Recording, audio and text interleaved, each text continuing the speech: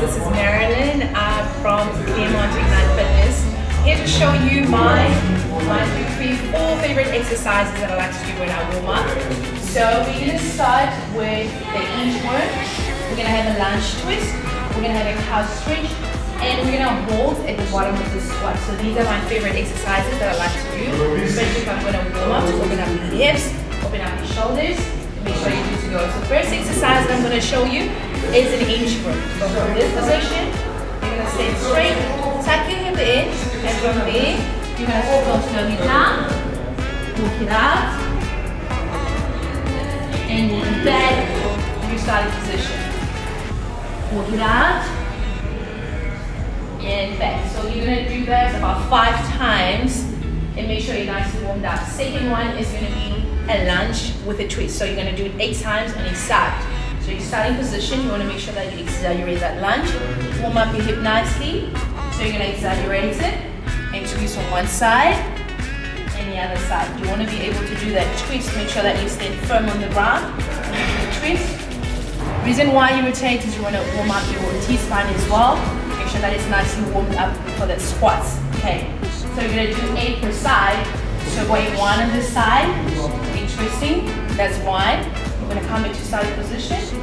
2, when you twist to the side. So that counts as 2.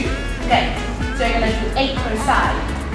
Next exercise is a calf stretch. Now this is a very good exercise, especially if you want to warm up your hip and your quads at the same time. Okay, so I understand that not all of us in boxes, so if you can use a couch, that would be a great idea. A couch or chair or stool. Okay, so from this position, stand shoulder width apart, 1 foot back on the box or on the couch, on the stool or on the chair. You want to make sure that you're keeping a 90 degree from your front foot, so your hip, your knee is going to be in the same line with your ankle. Okay, on this other side, you want to make sure that from your shoulder to your hip to your knee, they're all in the same line. You're going to hold, do not move, do not rock forward or backwards. So you want to hold in that same position for about 30 seconds. 60 seconds tops if you can, but 30 seconds is enough. Okay, you want to try and relax, breathe in and breathe out. Make sure that you warm your quads nicely and that you flex your hip. Okay, so you're going to hold 30 seconds. Same thing that I do on this side, I'm going to do on the other side. Okay, so that is my third.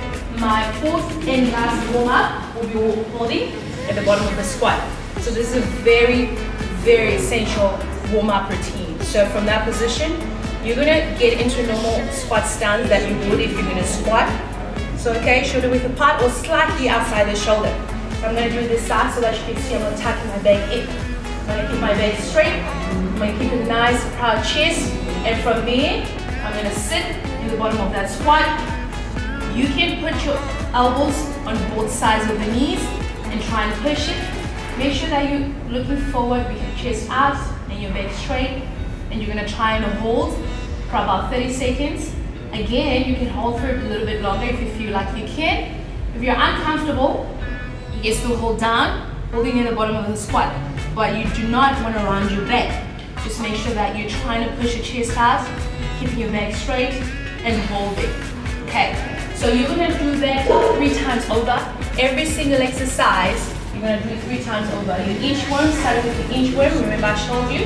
You're going to do that 5 times, walking out, walking back up. You're going to do your lunge with a twist 8 times per side.